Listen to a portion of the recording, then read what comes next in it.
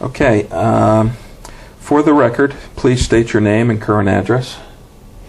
My name is Daniel, initial B. Goldstein. I'm at 6 Ashley Drive, Newtonville, New York. In what year did you join the United States Navy? 1943. Did you enlist or were you drafted? No, I enlisted. Were you regular Navy or Navy Reserve? Reserve. How long did you serve? I served from 2 years, 9 months, and 9 days. But I was also in the Korean War. Okay. Were you on destroyer escorts? No, I was on a destroyer at that time. When you enlisted, how old were you? 17 years and 9 months. Where were you living when you enlisted? Brooklyn, New York.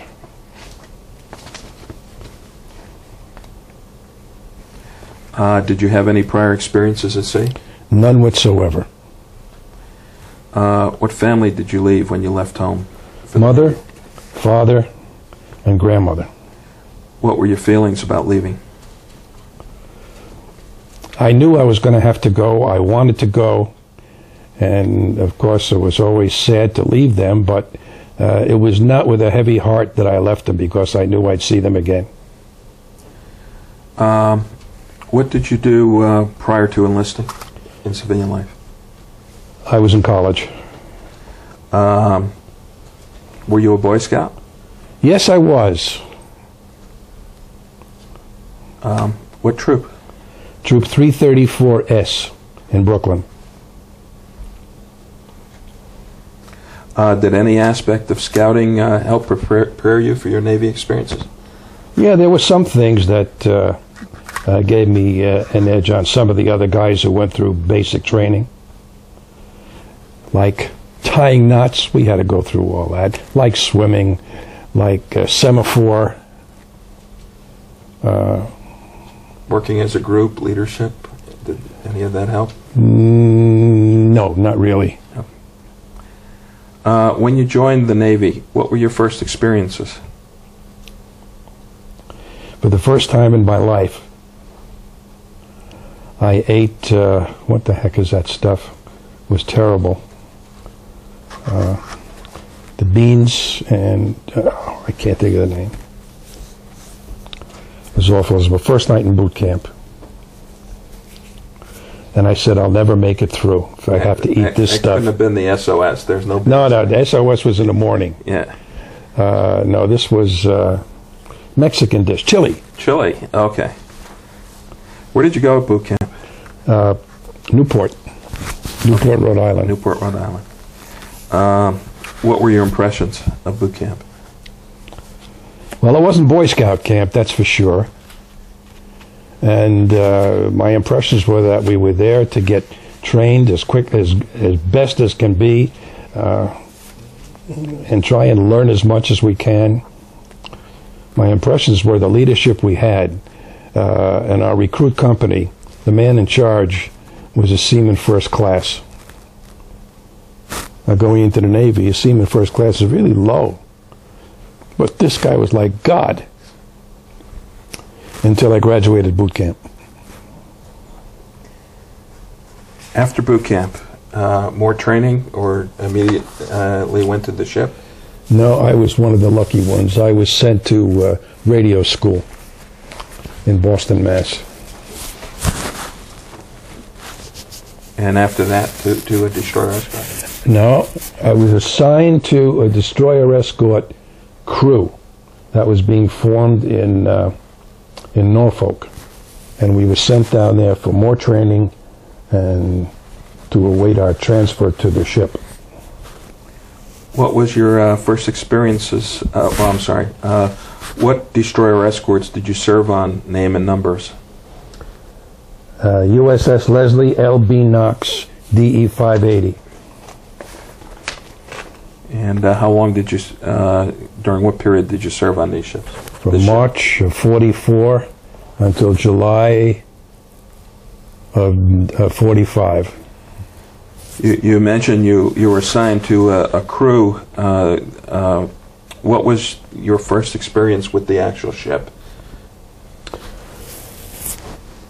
when we were shipped up to Boston to pick up the ship, and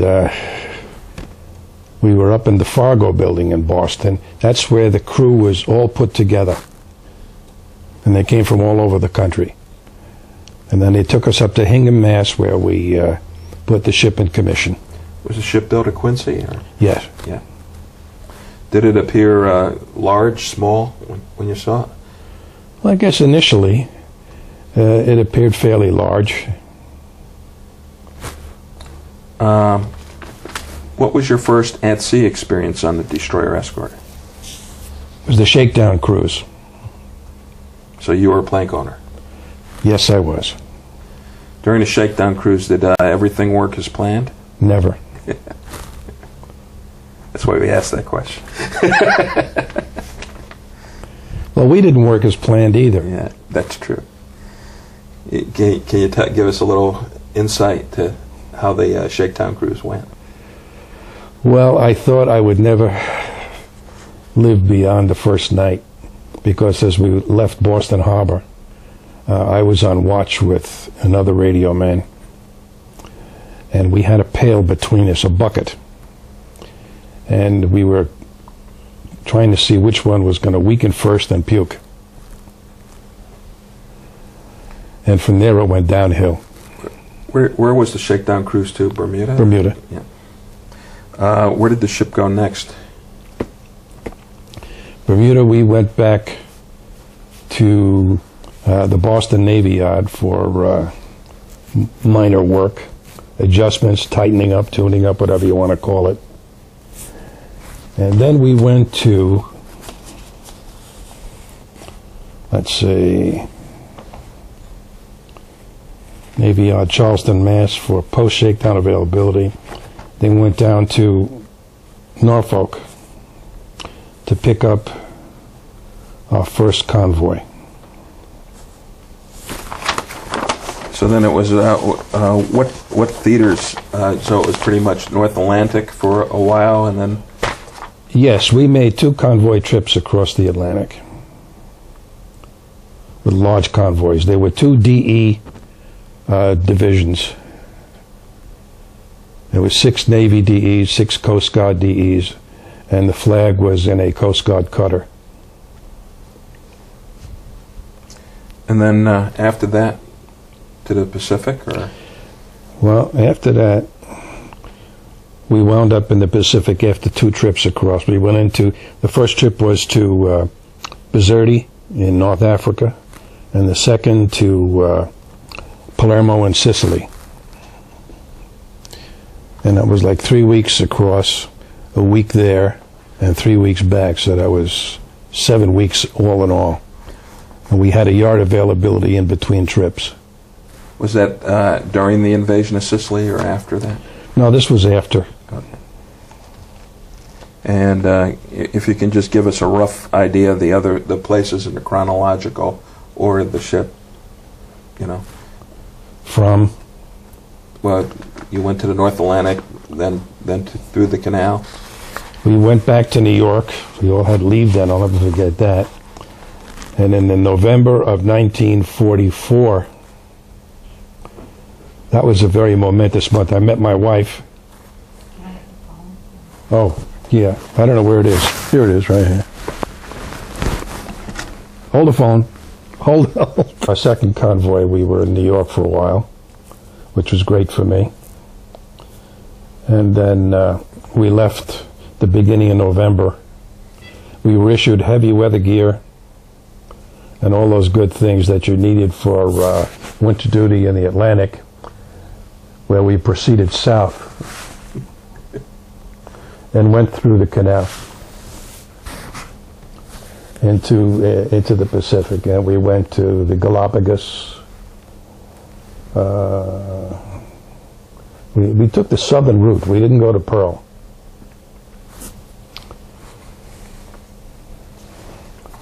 Let's see, I have to refer to this again. We're still in Palermo.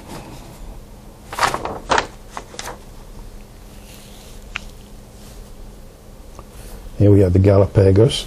From there we went to Bora Bora and the Society Islands. From there we went to Manus in the Admiralty Islands. And then we went to Hollandia, New Guinea.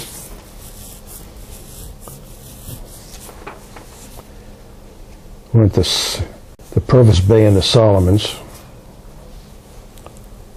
We went back and forth there. Okay.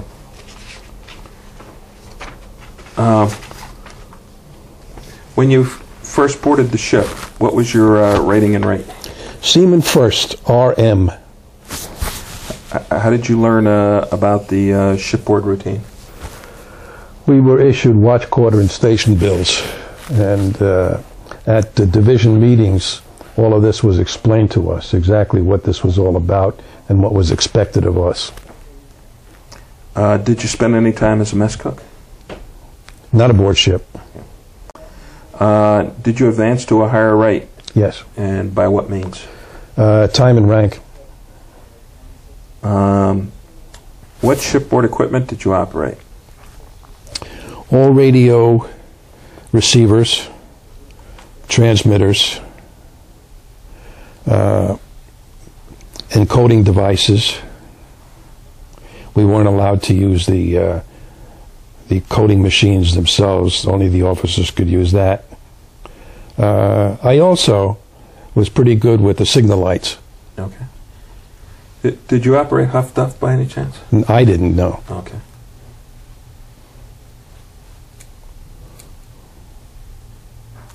Was did the equipment always work as planned?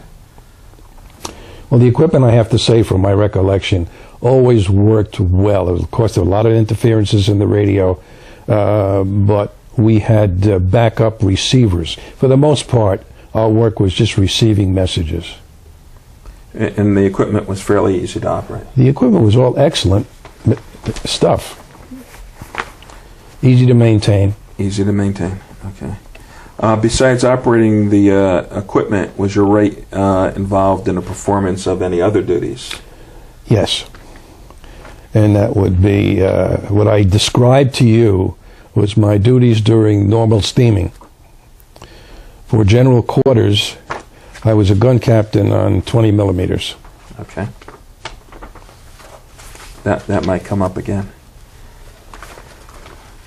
What watches and watch sections did you routinely stand? In terms of, well, the normal radio watch, which was 4 hours on. 8 off? And 8 off, except it was dogged in the afternoon. Okay. Dog for dinner? It's 4 hours except between 4 and 6 and 6 and 8 in the evening. Yeah. What were your specific duties during the watch? Okay, we would spell each other. There were 3 radio men on watch, 2 of which operated the receivers and copied code messages. The third one would spell us off because it got very tedious because it never stopped. Did the watch sections vary based on readiness conditions?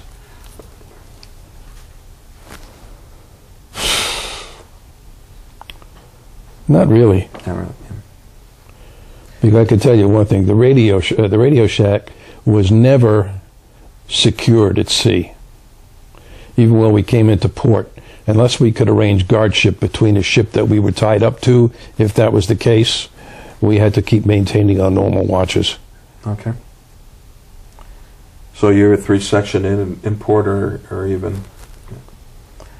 did you favor one watch over another? Like the mid-watch or the morning watch? Or? Not really. Not really. Were there any hardships encountered during standing watch? Cold, hard, wet, boring? All of the above? all of the above? No. If I was to think of one thing, was the fact that radio men are noted to be heavy coffee drinkers. And we had people that came around during the watch with this big pot of coffee. And usually it was pretty rotten coffee. So we complained about it. And they said, well, you don't want coffee? We'll give you hot soup. And what happened was the soup put everybody to sleep. Right.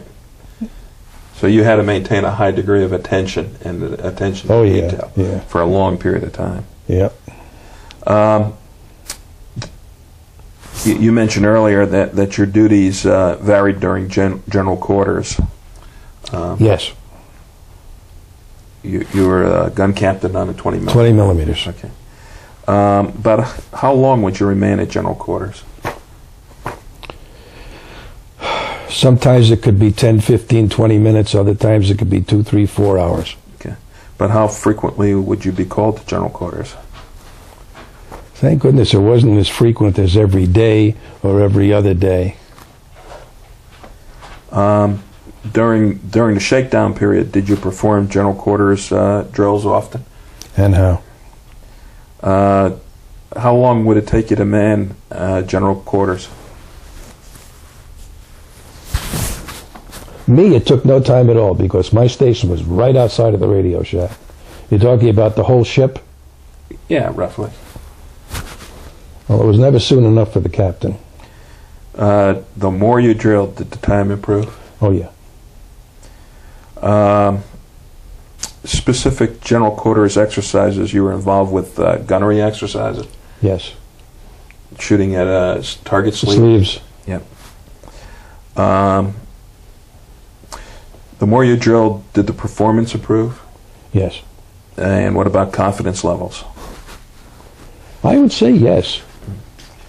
During the drills, did everything always go as planned? No. No. Any specific instances you can remember? Yes, as a matter of fact. I had 2 guns under my so-called command, and my job was to relay the instructions from the bridge to my gunners. Okay?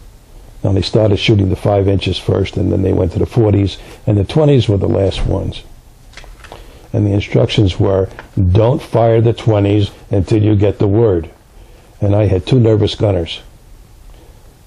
Okay, and anytime they thought they were close enough to hit something, they pulled those triggers and they fired without the appropriate order. So it was my responsibility to hold them down, which I just, it didn't happen.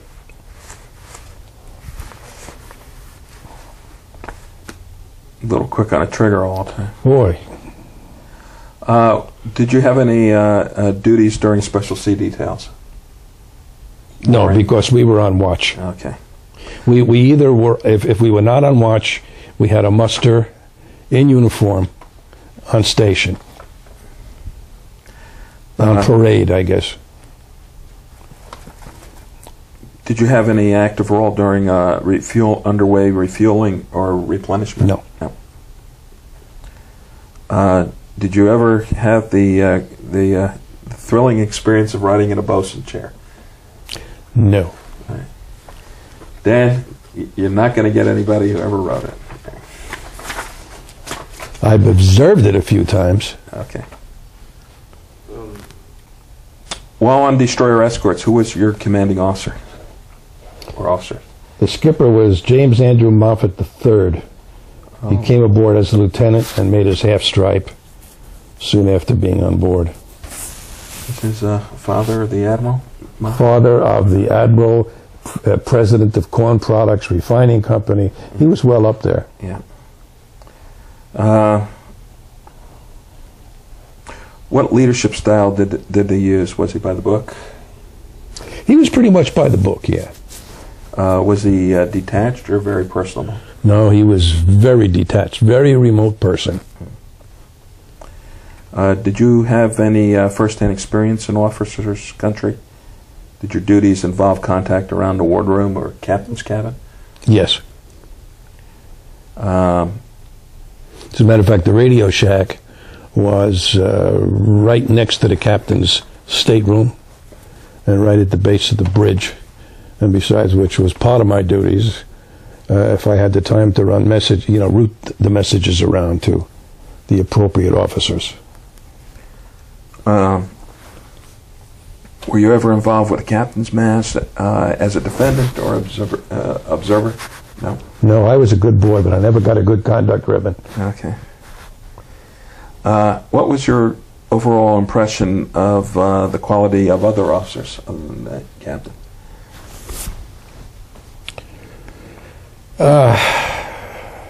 Generally, I thought they were pretty good. We had some fellows who, to me, were like a hero. We had a gunnery officer. His name was Quinn, who was a graduate of Notre Dame, played football for him. He was a great guy. We had a communications officer, Mr. Sanborn. He was also a regular guy. The executive officer was a nincompoop, but I guess you had that no matter where you went. Yeah, it's the luck of the draw.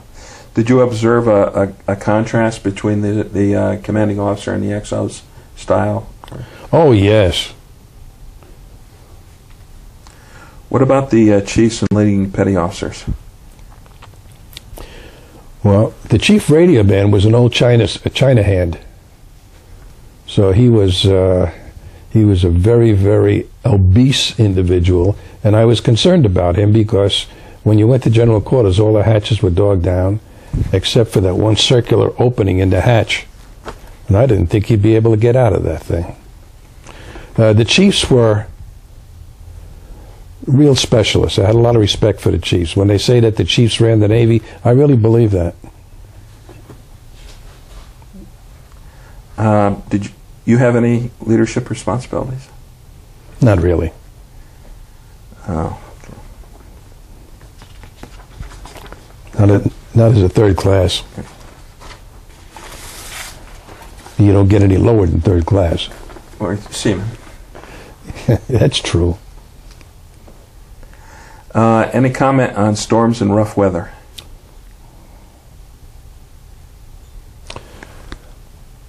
Well, we had storms and we had rough weather. And I remember one time being up on the bridge. We were approaching the East Coast, and it was really rough. And I was watching the clinometer up on the bridge, watching that swing back and forth. And at that time, my stomach had settled down so I could take all of that stuff.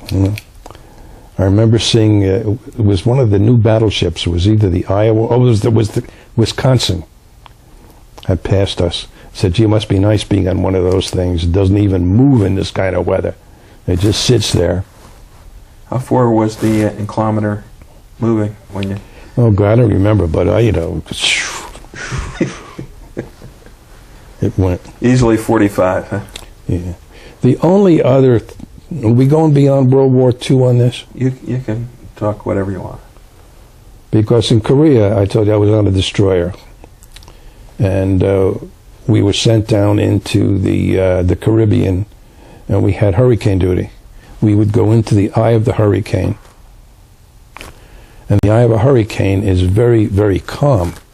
Right. And we would plot the course of the hurricane and radio it back. Now, me as a radio man, that was one of the responsibilities I had. The message was made up, and I would have to contact, was probably Washington, and send the message. And here we were down in the Caribbean. And I get on the key, and I try to raise Washington. Can't raise him. What do I do now? But I got an answer back from NPM, which is Radio Honolulu. And they said, we hear you loud and clear. We'll relay the message for you. And I thought it was halfway around the world. So I thought that was pretty novel. Yeah, you were getting some good skipping. Or what destroyer was that? The Ingersoll. Okay. DD 652. Single 5-inch mounts? Yes. Fletcher class. Fletcher. During the storms and rough weather, what about everyday activities like eating and sleeping, Howard? A lot of fellas didn't even bother to eat. Until we got our sea legs, it was kind of rough. But even when you got your sea legs, to go down through the mess hall, it was kind of rough. The trays would slide down the tables and the food would slop all over. It was kind of messy. But we took it as something that we had to go through, that's all. And what about sleeping? Sleeping was really never a problem. You get in your sack and you sleep regardless of how the ship bounces up and down. You needed to tie yourself in, or? No. No. I never did that. See, I had my, we had these canvas bottoms in the bottom, and I had mine loosely tied, so there was, when I got in there, I was in there. Okay. You mentioned earlier the ship participated with convoy duty. Yes. How many convoys? Two. Two in the Atlantic. Okay. Two large ones. Was the convoy routine monotonous, grueling? Generally speaking. I understand that your ship, the LB Knox, was involved with a few anti-submarine actions. Can you relate these experiences? Yes, well, going over, there were numerous contacts, and they had to be followed up. Nothing, to my recollection, ever happened from those contacts. They were just followed up. Either the sub got away, or it was not a sub, whatever. Did the radio men monitor the direction finding equipment, or no. was that was a different rating? I understand that the LB Knox was involved with any aircraft actions later? Yes. Yeah.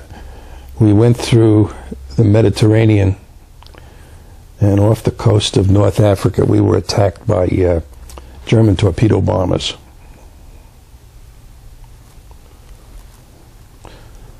But I think there's something in here about that. That's where I'll get it.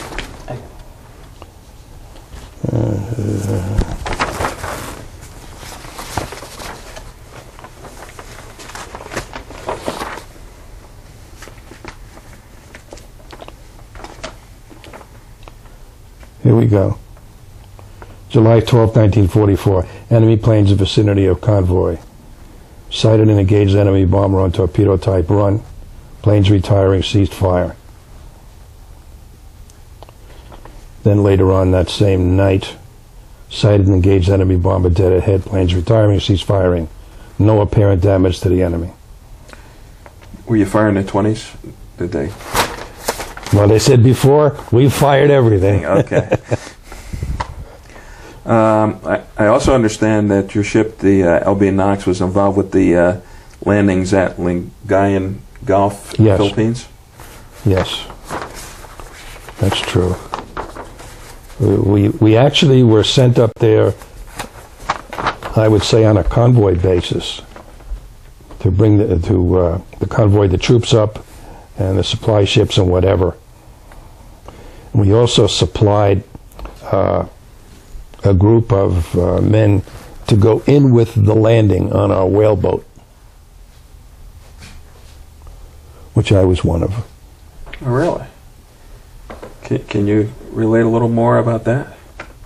Nothing except that I was very scared. It was in the middle of the night. And we couldn't see a damn thing, except that by the time we were close to shore, we had signal lights from the left and from the right and from straight on ahead.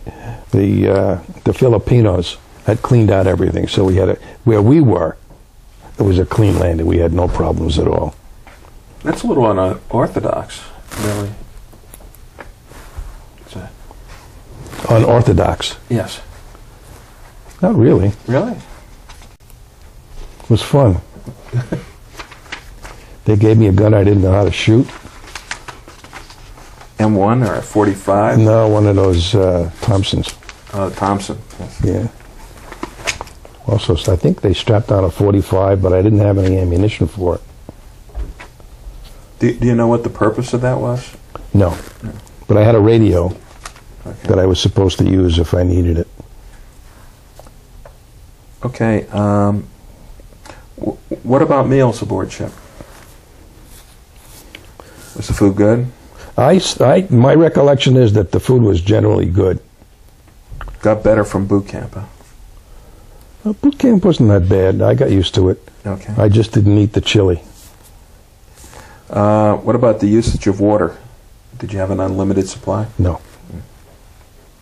Water hours? We had water hours. And that was the one time where I almost got pulled in on a captain's mast, because we were allowed one shower a day. And the shower consisted of going into the shower, getting wet, stepping out, soaping yourself down, getting back in, letting the soap off, get out and dry. Okay. Well, I had taken a shower in the morning, and then I was doing some work down in the bilges. I had some dirty work down there, and I was filthy. I said, to hell with this. I went and I took another shower, and we had a shower petty officer, I think the water petty officer, whatever he was. Didn't I see you here this morning? I said, that's right. So he took my name, but nothing ever came of it. That was a radio man in the bilges. That's usually an engineering function. True. Yeah. To clean the bilges? Yeah. That was punishment. Oh, it was punishment. Okay. The chief caught me with my head down on my typewriter when there was no messages coming through. Oh, okay. So he taught me a lesson I never forgot. And you almost had to clean evaporators then, that way. Clean the evaporators? Yeah. We interviewed, I'm sorry. Take it off. Yeah. Any humorous stories involving shipboard life? No. I always say that, the tendency is you kind of remember the good things. You don't remember the lousy things. But we just made our own entertainment. We had some guys with real talent, real good guys. Musicians or? We had a few musicians. We didn't have any Harry Jameses or anything like that. But I remember coming off watch, and in the early evening, it was still light. We'd go on the fantail. We'd put on impromptu shows. That was our entertainment. Were movies available? Yes. Movies were available in port on the fantail. Although sometimes we even had them in on the mess deck. What about snacks and treats? What about them? Were they available? To a very limited degree. We had a ship's store, which was like a closet. Yeah. And you could get cigarettes, and you could get Pogey Bay, candy. Candy, yeah. The tropical Hershey bars. God. So they never wilted in the heat. Right. Did your ship ever have swim call? Oh yeah, we had a swim call in Bermuda, on shakedown, and that was almost a disaster. The guy that used to sleep next to me went over, and he came back and he started to yell and scream, and he started to climb up the ladder to get back aboard, and he had a Portuguese man of war attached to him. Oh. So that was miserable. He was sick for a while. Field day activities, cleaning up the ship, that sort of thing. Yeah, we even did bill scraping. We went into an LSD. That was a landing ship dock. I don't want you to think we were taking anything illegal. No. And went over the side and scraped the barnacles. She lifted up and then... Where was that? That was someplace in the Pacific. Okay.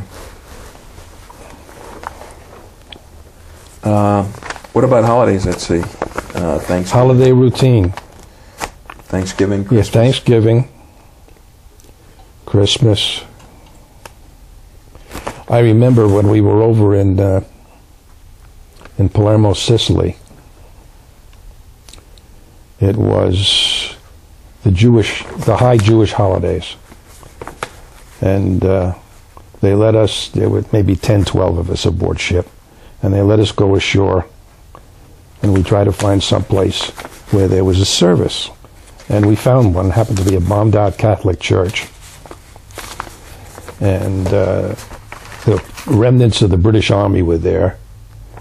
We were there, and some civilians came in. God knows where they came from, but they came. That was one thing that always stayed with me. It was very poignant for me. But holiday routine was at sea. No work was done. It was holiday, period. You could do whatever you wanted. And they try to get a Thanksgiving dinner or Christmas. As a matter of fact, someplace I have my our first Thanksgiving at sea. I have the menu and the whole thing. Do you have any stories crossing the equator or the international date line? Yeah, sure. We crossed the equator. It was, I guess, the end of November of 1944. And the chief radio man, he was King Neptune. Sounded like you should have been the royal baby. But, and they made a mixture of, I guess it was oil. It was the most horrible tasting stuff I ever had in my mouth. We all, we were all, none of us were shellbacks until afterward. But that was something. Got a big certificate for it.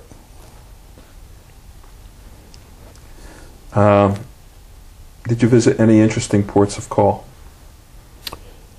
Yes, we did. The first place we ever hit on foreign soil was Bizerti in North Africa, in Tunisia. And that place was just bombed to smithereens. But we went into the city of Tunis. On the second trip, we made Palermo, which was really, it's an ancient city. The Pacific, there wasn't really much of any interest to me, at being 18 years old. Did you get ashore at the Galapagos? The Galapagos? No, we didn't get ashore there. We got ashore in, where the hell was it? Manus? Bora Bora. Bora Bora. Bora Bora. And we got ashore in Hollandia. Went to a rest camp in Hollandia, which was interesting. My section got 3 days off to go up to this rest camp. It was up in a mountain. A place called Lake Santani.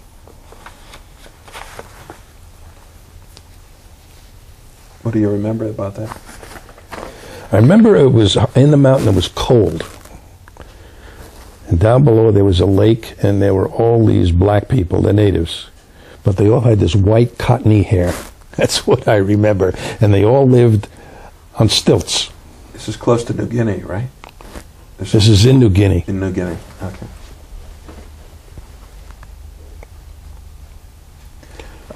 It was 3 days of playing poker and things like that. So I don't think there was any really prolonged period. We went without seeing another ship or anything. How did you stay in touch with your family? Mail. How frequent was the mail call? Well, sometimes it was, a couple of weeks until the mail caught up with you.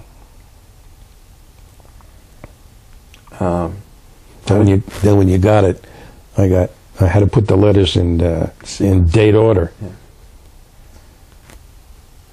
Yeah. How did you feel when you were finally discharged?